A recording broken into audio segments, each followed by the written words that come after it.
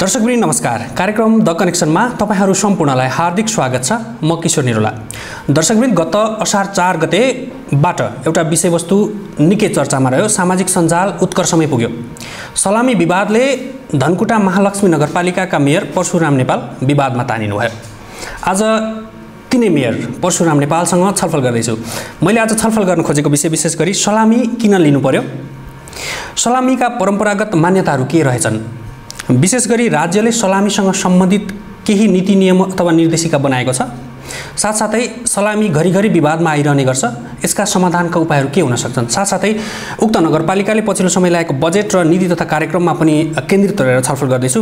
आउनुहोस् आजका हाम्रा अतिथिलाई स्वागत गरौँ। स्वागत छ यहाँलाई कार्यक्रममा। के छ पछिल्लो व्यस्तता, के गर्दै हुनुहुन्छ? ठिकै छ। अब एउटा जिम्मेवारी पाएको छु, जनताको सेवा गर्ने सेवामा लागिरहेकै छौँ।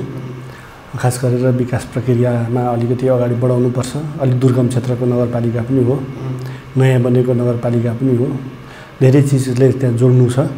यिनै चिजमा अहिलेको दौडधुप भइरहेकै छ। अब मैले भूमिकामा पनि जोडेँ, अलिकति निकै विवादमा हुनुभयो, निकै चर्चा पनि बटुल्यो। त्यसले कतिपय अवस्थामा फोटोसप गरेर बाँसको टुप्पोमा पुर्याएर पनि तपाईँलाई चर्चामा ल्याए। 11औं राष्ट्रपति रनिङ सिलको कुरामा जोड्न खोज्दैछु मैले। 4 गते असारबाट यहाँ विवादमा आउनुभयो। के थियो त्यति बेलाको विषय? अब यो विवाद भन्दा पनि यसलाई नियोजित ढङ्गले अलिक गलत ढङ्गले प्रचार गरियो। खास कानुन त सबै नेपालीले जान्नै पर्छ भन्ने मान्यता छ, जान्न पर्छ। कानुन नजाने पनि तर सबै चिज चाहिँ के भने नजानेको पनि हुनसक्छ। त्यही प्रसङ्गमा एउटा घटनामा म पनि परेँ। म जस्ता धेरै साथीभाइ त्यसमा चाहिँ के भने पर्नु भएको छ। मभन्दा अगाडि पनि सामाजिक सञ्जालमा केही घटनाहरू यस्ता आएका रहेछन्।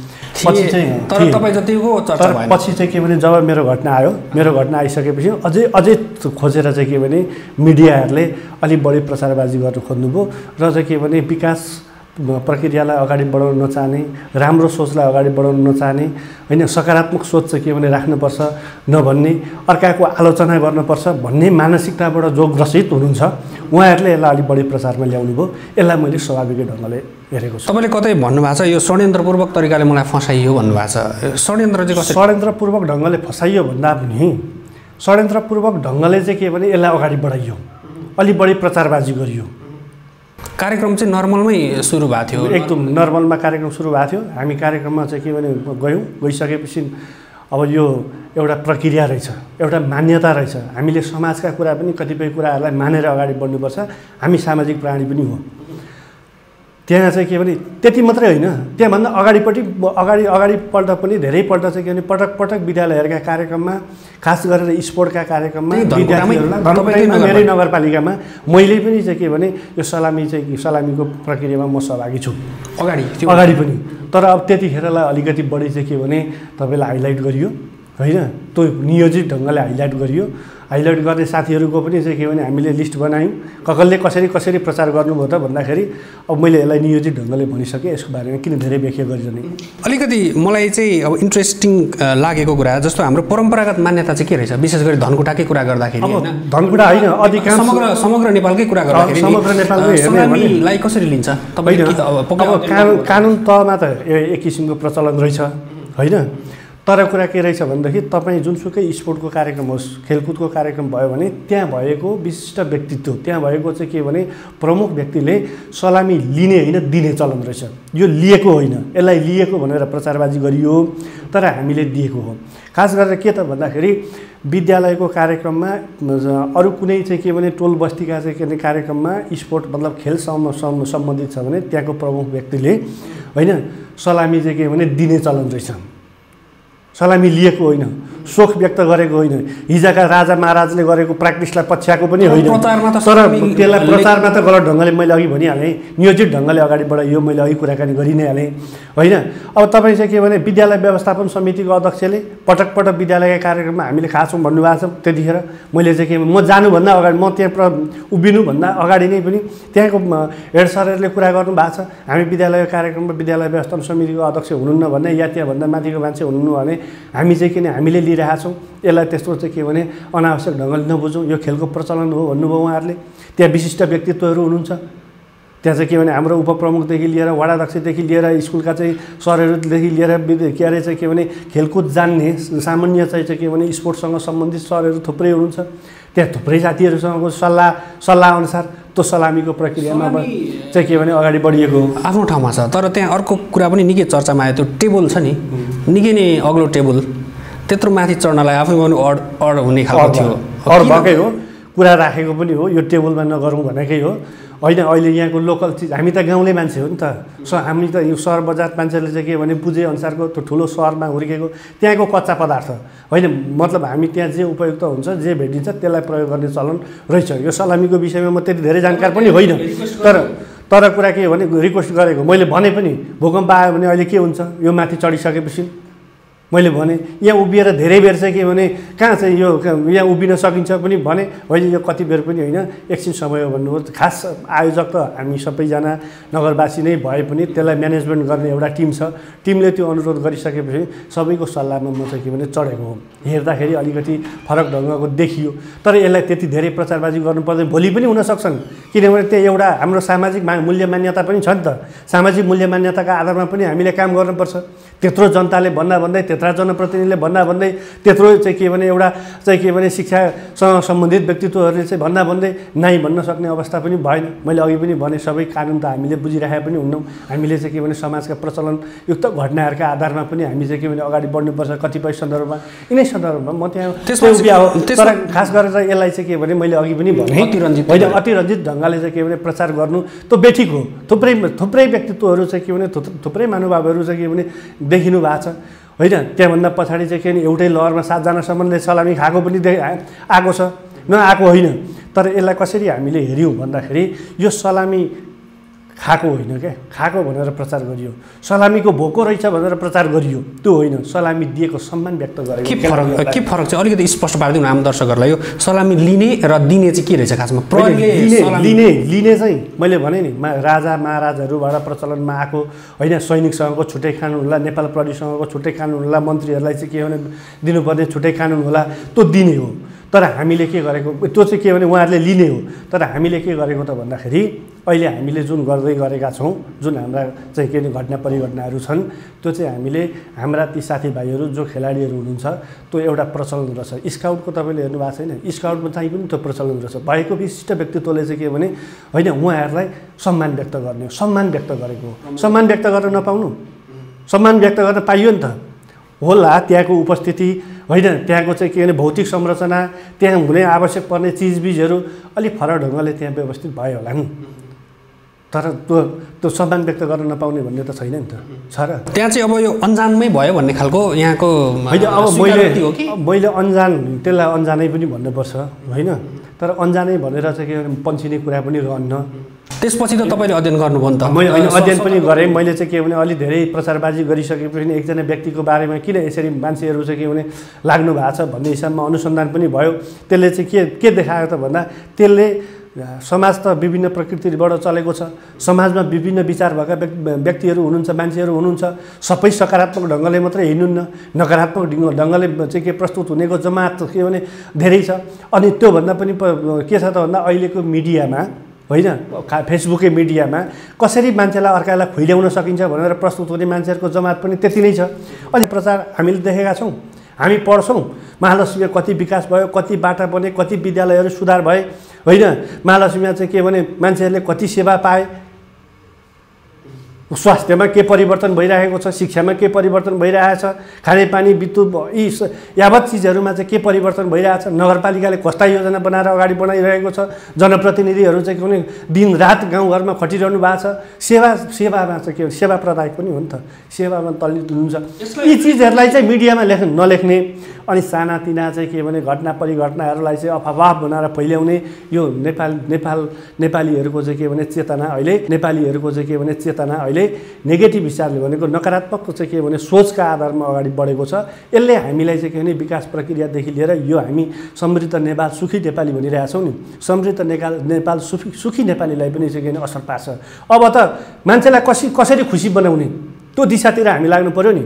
परेन मान्छेलाई कसरी दुखी बनाउने कसरी खुइल्याउने यी चिजहरू चाहिँ के भने यी अनावश्यक हुन् ती खालका तत्त्वहरू पनि समाजमा लुकेर बसेका छन् होइन ती बिस्तारै बिस्तारै ती आफै साइड लाग्दै जान्छन् मैले यहाँ जोड्न खोजेको नि जस्तो तपाईँले अब सुरुमा पनि जोडेको थिएँ मैले षड्यन्त्रपूर्वक भनेको थिएँ अब यहाँ कतै कतै राजनीतिक गन्ध पनि पाइन्छ अब तपाईँ कुनै अमुक पार्टीबाट मेयर हुनुभएको छ अथवा त्यहाँ तपाईँका त विरोधी भनेका पक्कै पनि राजनीतिक आइडियोलोजी अलिकति फरक आइडियोलोजी भइसके पछाडि त्यो विषय पनि त त्यहाँ जोडिएला अनि तपाईँले कसरी हेर्नु भएको छ यो विषयलाई अब यसलाई चाहिँ के भने राजनीति हिसाबले पनि छ नभएको होइन होइन न अहिलेका जनप्रतिनिधिलाई कसरी खुइल्याउनुपर्छ होइन यो लोकतन्त्रलाई कसरी बचाउनुपर्छ भन्ने चिज मान्छेको दिमागमा भएन हामी कति लडेर चाहिँ लोकतन्त्र प्राप्त गरेको छौँ होइन कति आन्दोलन भए होइन हाम्रा पुर्खाहरूले कहिलेदेखि चाहिँ के भने लोकतन्त्रका लागि प्रजातन्त्रका लागि होइन स्वतन्त्रताका लागि लडाइँ गर्नुभएको छ यो चिजको हामी अध्ययन गर्दैनौँ मात्रै के गर्छौँ भन्दाखेरि यो कुन पार्टीको हो यसले कुन विचार राख्छ यसले हिजो मलाई केहीमा सपोर्ट गर्यो कि गरेन मेरो व्यक्तिगत जीवनमा यसले चाहिँ के भने काहीँ सहयोग गरेको छ कि छैन होइन यो हिसाबले चाहिँ के भने मान्छेको व्याख्या विश्लेषण गर्ने प्रचलन छ नि यो प्रचलनका कारणले समाज नेगेटिभतिर चाहिँ के भने अर्थात् नकारात्मकतिर समाज चाहिँ के भने दोहोरिँदै गएको छ मैले अघि पनि भने होइन यसले हामीलाई राम्रो दिशातिर लाँदैन तपाईँले भने जस्तो केही न केही यसमा राजनीति पनि लुकेको छ मूल कारणतर्फ जाँदाखेरि चाहिँ जस्तो अब नेपाली समाजलाई हामीले दोष लगाउन सक्छौँ राजनीतिक रूपमा एउटा त्यो आधार होला होइन आइडियोलोजी तपाईँ एउटा अमुक पार्टीको सदस्य हुनुहुन्थ्यो अर्को आइडियोलोजीले तपाईँलाई त्यसमा असर गर्यो तर हाम्रो सामाजिक संरचनाले चाहिँ यस्ता खालका जुन सामाजिक सञ्जालमा आएका जुन विकृति छन् नि एउटा सलामीको मात्रै कुरा नगरौँ कुनै पनि एउटा सामान्य विषय पनि कति भाइरल हुन्छ नि होइन समाजलाई हामी दोष नलाउँ होइन समाज हाम्रो यही हो चेतना स्तर अब समाजमा भएको चेतना स्तर जसको उकास्नु पर्ने हो हामीले उकास्न सकेका छैनौँ जसको उक्सिँदैछ त्यो नेगेटिभ दिशातिर अगाडि बढिरहेको छ होइन नेगेटिभ दिशातिर अगाडि बढिरहेको हुनाले अब यो फेरि मान्छे यस्तो प्राणी हो मान्छे चाहिँ के भने समाज पनि मन पराउँदैन होइन समाज पनि मन पराउँदैन ओल्लो घर पल्लो घर तल्लो घर माथिल्लो घर चाहिँ के भने झैझगडा काहीँ न काहीँ तुस चाहिँ के भने बोकेकै हुन्छ अनि फेरि मान्छे त्यस्तै त्यो एक्लै गएर काहीँ जङ्गलमा पनि बस्न सक्दैन सक्छ त देख्नु भएको छ सक्दैन नि त जतिसुकै समाजसँग रिस उठे पनि त्यहाँको चाहिँ के भने आफू त्यहाँ भएका चाहिँ टोल बस्तीसँग चाहिँ के भने जतिसुकै असन्तुष्टि भए पनि ऊ जङ्गलमा गएर बस्ने प्राणी होइन फेरि समाजै चाहिन्छ भनिसके पनि समाजलाई राम्रो दिशातिर हामीले हिँडाउने हो अहिलेको सचेत वर्गले चाहिँ के भने समाजलाई राम्रो दिशातिर हिँडाउनु पर्ने हो तर अहिलेको सचेत वर्ग कसरी बिग्रिँदैछ भने यिनै पनि नि कसरी हुन्छ नेगेटिभ मात्रै कुरा जनप्रतिनिधि अहिले पनि फेसबुकमा अरू मिडियामा अध्ययन गरिरहेको छु के ठुल्ठुला मान्छेहरूको प्रधानमन्त्रीको राष्ट्रपतिको विभिन्न पार्टीका नेताहरूको समाजमा अलिकति अगुवाई गर्छु समाजको विकास रूपा चाहिँ के भने परिवर्तनलाई साथ दिन्छु होइन त्यहाँका मान्छेको चाहिँ के भने जीवन चाहिँ के भने परिवर्तनका लागि लाग्छु भन्ने मान्छेका लागि पछाडो रहेछ होइन त्यसले चाहिँ के भने एकदम नेगेटिभ यो चाहिँ के भने नकारात्मक चिजहरूलाई गर्ने भएको हुनाले अहिले तपाईँलाई एउटा कुरा भनौँ अहिले नेपालमा डिप्रेसनको सङ्ख्या बढेर गएको छ यो के त भन्दाखेरि यो चाहिँ के भने मान्छे यो हाम्रो चेतना नै नेगेटिभतिर चाहिँ के भने चेतनाको चाहिँ के भने नकारात्मकतिर नेगेटिभिटी चेतना हाम्रो त्यतातिर कन्भर्ट भएको कारणले यो डिप्रेसन भएको हो मैले त के पनि भन्न थालेको छु भने आजकल अब मान्छेलाई कसरी खुसी पार्ने हाम्रो शिक्षा चाहिँ के भने त्योसँग लक्षित हुनु पर्यो अब हाम्रा पाठ्यक्रमहरू मान्छेलाई कसरी खुसी पार्नेसँग पनि लक्षित हुनु पर्यो सँग है सबै चिज त त्यहाँ हामी अटाउन सक्दैनौँ अब हामीलाई विज्ञानसँग रिलेटेड प्रविधिसँग रिलेटेड व्यवसायसँग रिलेटेड यी चिजहरू आवश्यकता छ शिक्षामा होइन आमूल परिवर्तनको कुरा गर्नुपर्नेछ त्यो यावत विषयवस्तु रहन्छ होइन जस्तो अब यो यही छलफल गरिरहँदाखेरि नि जनप्रतिनिधिको भूमिका अब हामीले भौतिक विकासका कुराहरूमा मात्रै जोडिरहँदाखेरि जुन अहिले यो समस्या सामाजिक सञ्जाल लगायतका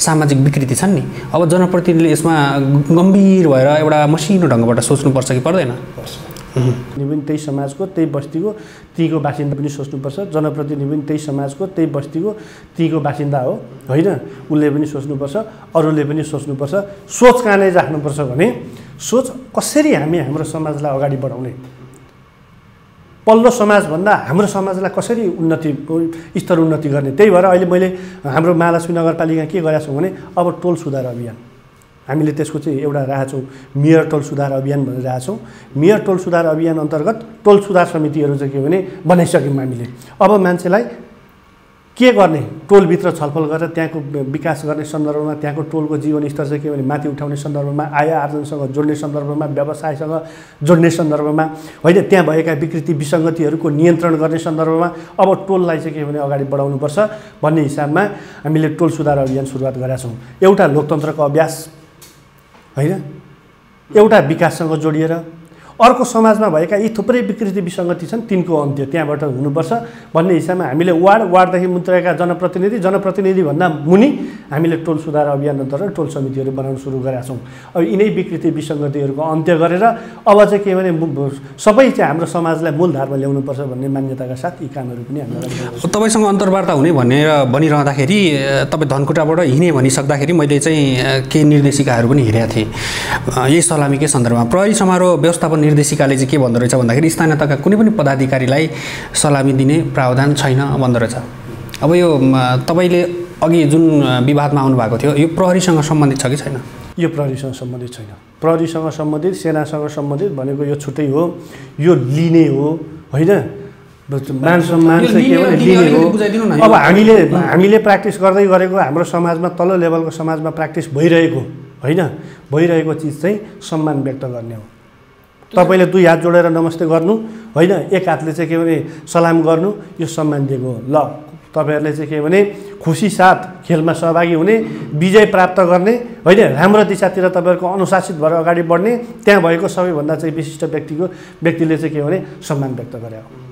हामीले त्यसरी बुझ्नु पर्यो अहिले। तर अब यसको पनि यो चाहिँ के भने धेरै प्रचारमा आयो, यसको पनि चाहिँ के भने नियम कानुन बनिने ठाउँबाट अब हाम्रो सेक्टरमा त सलामीको पर्दैन, हाम्रो अधिकार क्षेत्र त हामीले पर्दैन। भोलि राज्यले त्यसलाई पनि चाहिँ केही व्यवस्थित गर्ला होइन। तर अहिले मैले अस्ति पृथ्वी सुब्बा गुरुङ कि कसको एउटा है अन्तर्वार्ता हेरेको थिएँ, हुन्छ गर्छौँ भोलि पनि पर्छ गर्छौँ, भागेर हिँड्नु भयो त समाजसँग, त्यहाँको कार्यक्रमबाट उठेर हिँड्नु भयो त भन्ने हिसाबमा उहाँले चाहिँ के भने व्यक्त गर्नुभएको थियो। म पनि उहाँसँगको रायसँग चाहिँ के भने सहमत भएको छु। अब अलिकति फरक विषय जोडौँ, नगरपालिकाको बजेट पनि आएको छ, नीति कार्यक्रम आएको छ। अब 2076-77को लागि कार्यक्रमहरू घोषणा भएका छन्।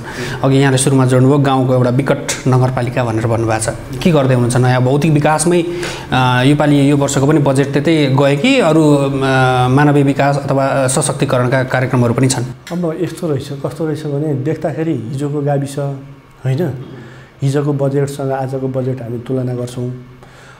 अब हामीले त अहिले धान्न पर्ने, अहिलेको स्थानीय तहले धान्न पर्ने चिज थुप्रै चिज रहेछ। अनि हेर्दाखेरि बजेटको भोल्युम अलिकति देखिन्छ, सुन्दाखेरि आहा भन्ने जस्तो देखिन्छ, तर काम गर्दै जाँदाखेरि बजेट एकदमै अपुगको अवस्थामा छ र सोचेका कामहरू हामीले गर्न सकेका छैनौँ। अब खास गरेर तपाईँले विकासको प्रक्रियाको विषयमा कुराकानी गर्ने हो भने आफ्नो त्यहाँको भौगोलिक परिस्थितिलाई हेरेर हामीले गर्ने हो नि त। बाटो विकासको पहिलो पूर्वाधार बाटो नै लिएका छौँ हामीले पूर्वाधारको वर्ष भनेरै बनाउँ त। विकास निर्माणसँग रिलेटेड चाहिँ के भने यी चिजहरू त्यहाँ पर्दो रहेछ होइन।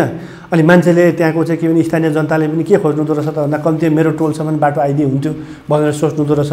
र हामीले बाटोलाई पहिलो प्राथमिकता, किनभने हाम्रो चाहिँ के भने भौगोलिक विकटताका कारणले गर्दाखेरि हामीले एउटा वार्ड र अर्को वार्ड जोड्न पर्ने परिस्थितिका कारणले त्यो काम पनि गरेका छौँ। सँगसँगै अब तपाईँ नगरपालिकामा तलबै मात्रै बाँड्नलाई हामीलाई चाहिँ के भने 5-6 करोड पैसा चाहिन्छ, बुझ्नुभयो नि, सशक्तदेखि बाहेकको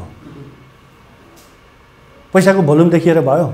अनि कार्यक्रम कहाँ बनाउने, हामीले चाहिँ के भने महिलाका कार्यक्रम कहाँबाट गर्ने, बालबालिकाका कार्यक्रम कहाँबाट गर्ने होइन, अब चाहिँ के भने खानेपानीको काम कहाँबाट गर्ने, स्वास्थ्यको काम कसरी गर्ने, विद्यालय सुधारका कुराहरू छन्, शैक्षिक क्षेत्रमा आमूल परिवर्तन गर्नुपर्छ।